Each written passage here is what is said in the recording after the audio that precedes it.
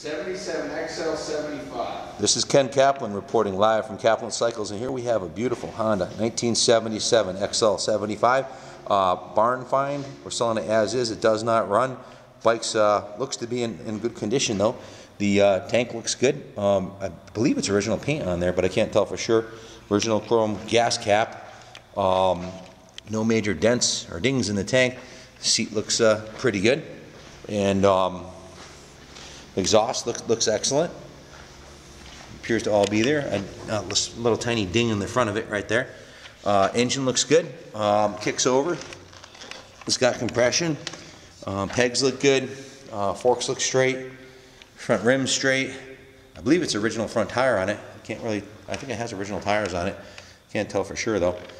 This is a street legal mini bike. Has 5,104 probably mostly street miles on it. It was street legal. Missing the rear fender obviously, but the rest of it's all there. Shifter looks good. This side of the engine cases look good. Plenty of parts available. Pretty much everything's available for this bike. Excellent, easy restoration. This bike in restored condition is worth between $3,000 and $4,000. So it's a great starting point, and you can't go wrong with these vintage Hondas.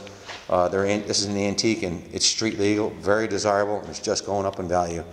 Well, good luck bidding. If you have any questions, call me 860-916-9784. Again, it's Ken Kaplan. Have a great day. God bless.